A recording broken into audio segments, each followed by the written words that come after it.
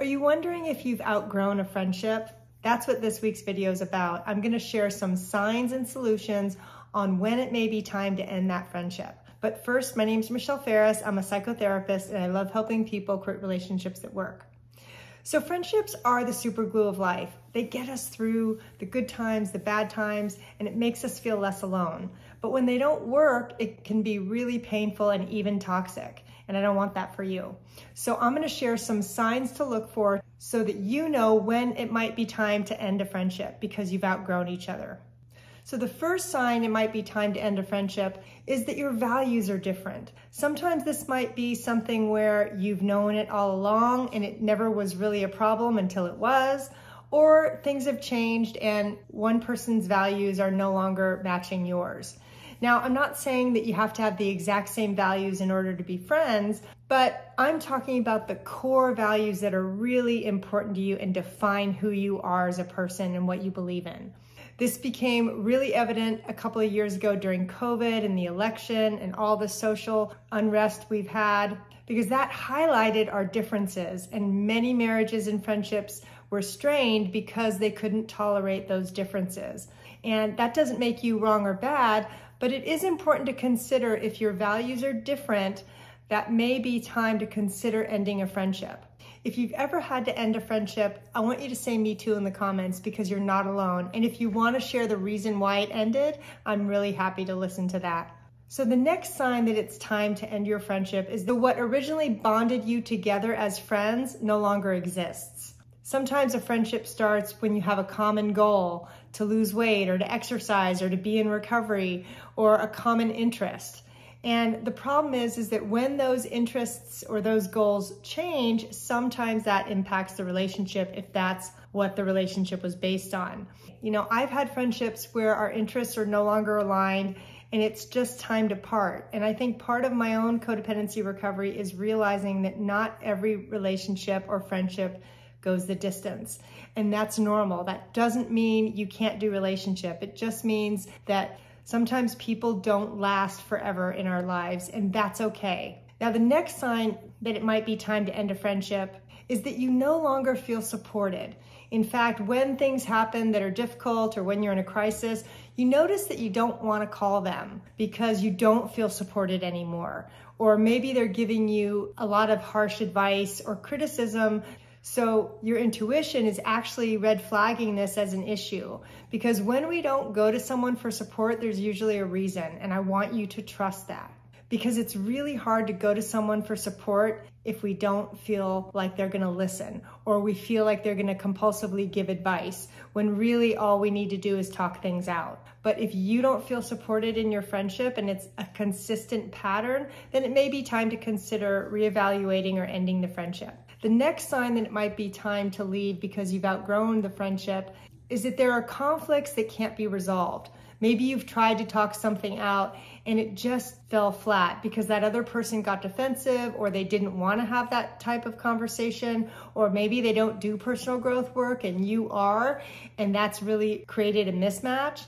Not being able to resolve conflict in friendship is just as important as in an intimate relationship, because knowing how to navigate conflict is a really important skill in any relationship. So the next sign you've outgrown a friendship and it may be time to end is that the relationship feels more like an obligation, something you should do, not something you want to do. So maybe when they call, you have a pit in your stomach and you feel dread instead of, oh, I can't wait to pick up the phone and talk to them. That's a real sign that something's wrong and that you may need to reevaluate that friendship, because friendships shouldn't be obligations. They shouldn't be a bunch of favors that you're constantly doing for the other person. Healthy friendship is based on mutual need and support without getting super dependent on each other. Now, what might keep you stuck in this one is feeling like you should like this person, or I don't know what's wrong with me that I don't want the friendship. I've had this several times over the years where I have a gut feeling that, all of a sudden I feel dread instead of glad to see them. And I always have to pay attention to that, because that tells me something's changed and I have to honor it. So if you find that you don't connect anymore in your friendship, there's a reason for that, and I want you to trust it.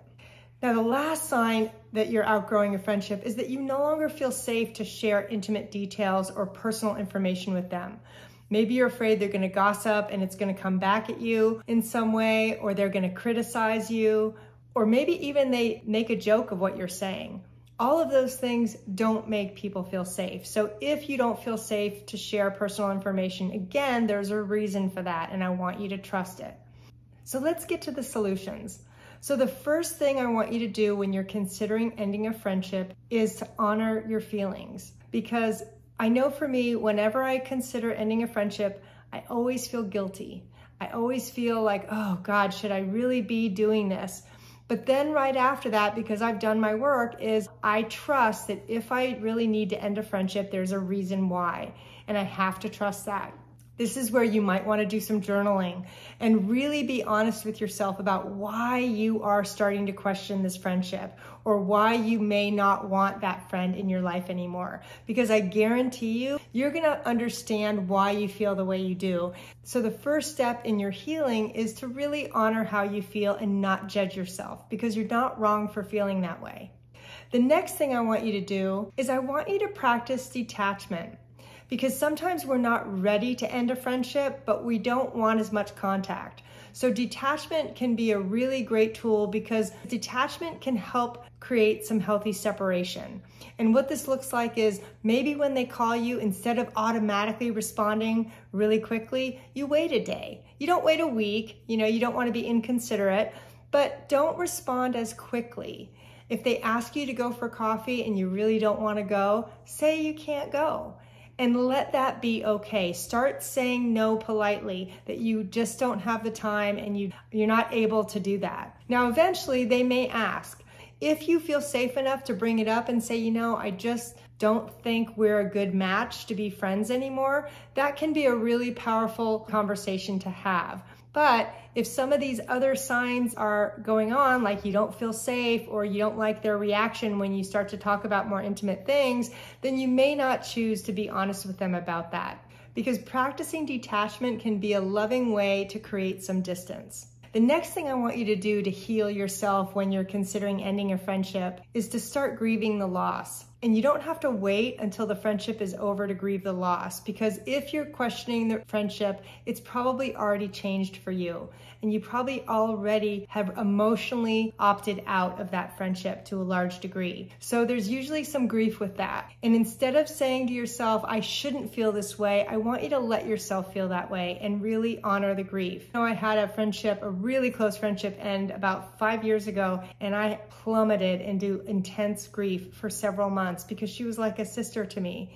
And that was the best thing I ever did, because that helped me come out the other side and actually realize that I had to be my own best friend first. And as corny as that sounds, and as much as I fought that through all my years in recovery, when I finally was willing to actually do it and start enjoying my own company and not relying so much on other people, I started to get even healthier.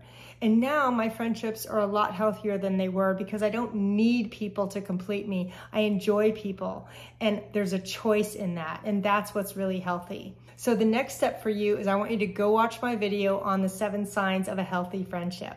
Thanks so much.